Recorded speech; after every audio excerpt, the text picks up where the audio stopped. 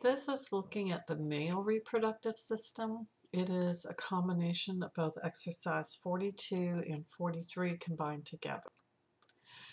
This is a side view showing the reproductive organs of the male. As you can see, you have got in the scrotum is where the testes is located. This is where the sperm is going to be produced. And then you have the ducts known as the ductus deferens or the vas deferens, which is a tubule that goes from the testes. It will proceed up over the urinary bladder, around behind it, through the prostate gland, down through the penis to expel the sperm out of the body. The penis' purpose is to deliver that sperm into the female reproductive tract. There's three regions to it: the root, otherwise known as the bulb, the shaft or the body, and the glans penis. Excuse me. On this diagram, it is showing the bulb of the penis towards the back, the glans penis on the end, the root or the shaft is in the middle. The precipice or the foreskin is on the very tip of the penis. This is what is surgically removed during circumcision. This is fairly common in the United States with newborns to have circumcision done to remove the precipice, or what's often known as the foreskin. The reason behind it is that it would reduce the risk of infection, because around it, if it's left on, the epithelial cells can shed their moisture and it becomes a very warm, moist environment for bacteria to grow. There has been recently more and more controversy about it because some people feel that there is not a medical reason for doing this, that it's more just by tradition, and it does cause undue pain to the baby. It becomes basically a personal choice as to if you have a son, whether you wish to have him circumcised or not. The testes is the primary male sex organ. The function of it is to produce the sperm cells and then also to produce the male sex hormones, the testosterone. As you can see here, the testes is located in the scrotum, which is basically the sac just behind the penis. As you can see in this cross section, it is divided into different lobes or lobules. Each one contains seminiferous tubules. That is where the sperm is actually going to be initially produced. And then from there it will travel through the tubule to the rete testis and then leave the testes in moving into what is known as the epididymis, of which there's different sections of that. There is the head at the top, the body, and then the tail. And then the whole time the sperm is maturing as it is moving through this entire ductwork. But it is initially formed in these seminiferous tubules in the testes. There are additional cells that are located there to help nourish those developing sperm cells, help to regulate it.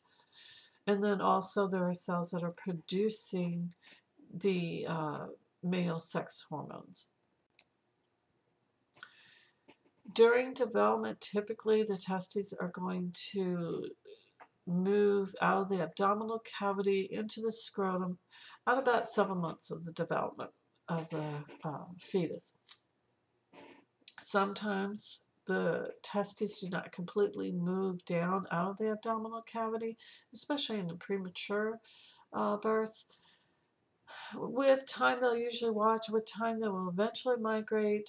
If they don't, surgery can be performed to move the testes down into the scrotum.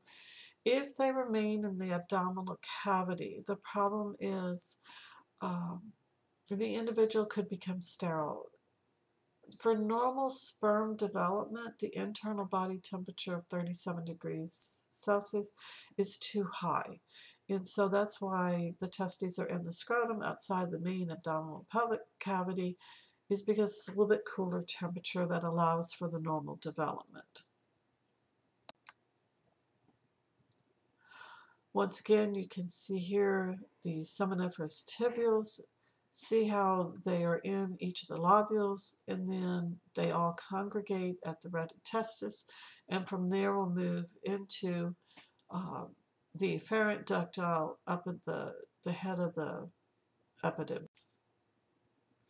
Epididymis is the structure. It looks like a cup around the testes. The function there is to store the sperm. The sperm is still maturing. It's passing nutrients to it.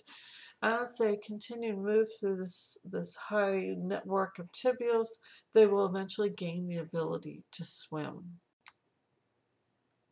So you can see how it tends to wrap around the upper portion, the backside of the testes, still in the scrotum area.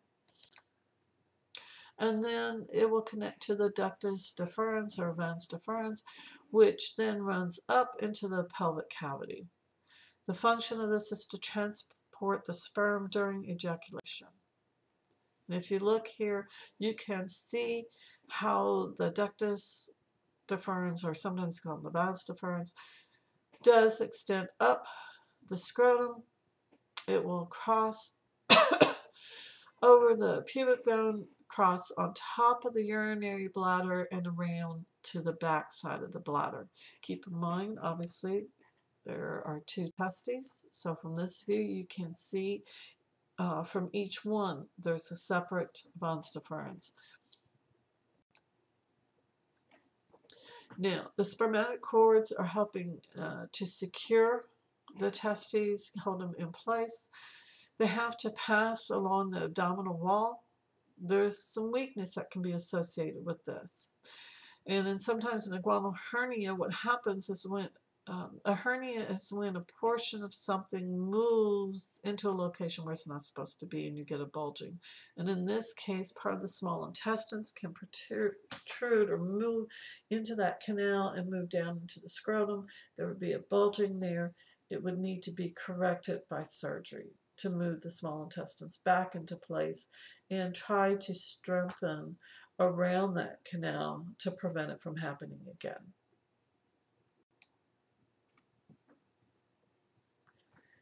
The vas deferens essentially becomes the ejaculatory duct. It's going to pass through the prostate gland. Once again, the function is to transport those sperm during ejaculation. And as you can see here, that ejaculatory duct is indeed passing through the prostate gland. Now the urethra is going to converge with the ejaculatory duct and then form the main urethra from that portion on. There's three regions of the urethra: the prostatic urethra, as the name implies, that is where it is passing through the prostate gland; the membranous urethra; and then the spongy or penile urethra is the spongy urethra as it is passing through the penis. The purpose of the urethra is to allow transport of both urine and the semen, obviously at different times. So here you can see the prostatic urethra is after that ejaculatory duct has combined with it. So you can see that would be carrying the semen, the sperm, with the associated nutrient fluids with it. And then, as you can see from the urethra from the bladder, would join at this point. The accessory glands, there's three of them: the seminal vesicles, the prostate gland, and the bulbar urethra or Cowper's glands. These three glands are producing the secretions that combine with the sperm to form the semen. The seminal vesicles, they are found on the posterior side of the bladder, and it joins with the ductus deferens. It is secreting most of the volume of the semen. It contains fructose, sugar, various enzymes, various fluids, and it's more alkaline based. It's going to help with the motility of the sperm and help with fertilization if it should occur. So as you can see here, the seminal vesicle is basically located between the bladder and the ampule of the ductus deferens, and you can see they join, the ductwork does join together to form then the ejaculatory duct. Below the bladder is the prostate gland. It does encircle around the urethra. It is going to secrete a slightly acidic fluid. It is going to contain enzymes that will help activate the sperm, and it will also secrete the PSA, which is the prostate-specific antigen. So as you can see here, it is below the bladder. It is surrounding the ejaculatory duct. Goes through the prostate gland, joins with the urethra, and the prostate surrounds the urethra and the ejaculatory duct. Some clinical applications. BPH, which benign prostatic hyperplasia, is non-cancerous tumor that what happens is basically you have an enlargement of the prostate, and when it enlarges, it constricts that urethra, making urinating very difficult. If there's problems with urination, that means the urine is retained in the bladder. That can lead to urinary tract infections. It can then lead also to kidney stones. So what type of treatment would be done? Well, typically you're going to do something either by medication, trying to initially reduce that tumor, or you may actually surgically remove the prostate gland. Prostate cancer also has the enlargement of the prostate. It also is going to constrict that urethra.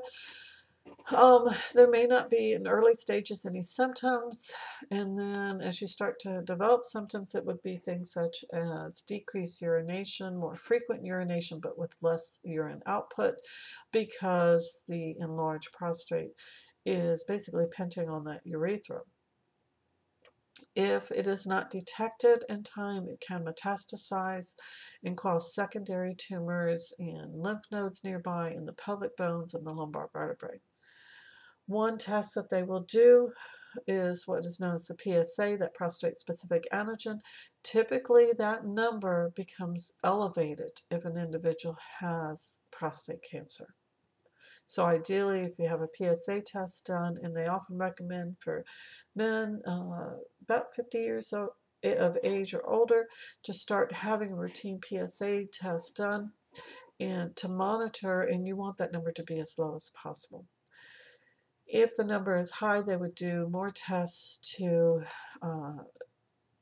diagnose whether it is a benign tumor or is it actually prostate cancer. And there's various treatment options that they can do, such as radiation or, once again, removal of the prostate gland. The third accessory gland is the bubble urethra, or the Cowper's gland. This is a very small gland. It's below the prostate. It is going to secrete a very thick and clear mucus that's going to drain into the spongy urethra when a man is aroused sexually. It helps to lubricate the gland's penis, and it will neutralize any of the acidic urine that may have trace amounts in the urethra. The sperm has three different parts to it. It has the head, it has the neck, and it has the tail. The tail is the flagellum. The neck is where the DNA is going to be contained in. On the tip of the head is acrosome, which contains enzymes that will help that sperm to be able to penetrate the egg during fertilization. This is one picture showing microscopically what sperm looks like, as you can easily see the flagella on it. Here's another picture. Spermatogenesis is the process of producing the sperm. This event occurs in the seminiferous tubule of the testes, as we already said. It starts usually around roughly age 14, and it will continue for the rest of a man's life. A healthy adult male typically will make every day about 400 million sperm. So unlike females, which at birth only have a set number of eggs, males will, once again, they start about age 14, but then for the rest of their life will make sperm. The process of spermatogenesis is through meiosis. There's two types of cell division, mitosis and meiosis. Meiosis only occurs in the production of the sex cell. So it only occurs in the production of the sperm, which is spermatogenesis, or in the production of the egg, which is oogenesis. And roughly from this table, what I want you to realize, if you look at that, at the top, you have the initial stem cell that's going to go through mitosis, which produces two cells. One of those will remain as a stem cell to continue the process of producing new daughter cells. The second cell will move on down, as you see, become the primary spermatocyte. It will go through meiosis, which is a two-step process, meiosis 1 and meiosis 2. We are not showing all of the steps here. The bottom line is that you will end up, from the initial one cell, you will end up with 4 sperm. In each of these, if you notice the 2N versus just the single N, that's referring to the number of chromosomes. It will have half the number of chromosomes of the original parental cell. And that's fine because if fertilization should occur, the oocyte also just has one set. So if fertilization occurs, the two nuclei will fuse together and you'll be back to 2 copies of everything. But spermatogenesis, which is that production of the sperm, the bottom line is you will end up with 4 new sperm cells.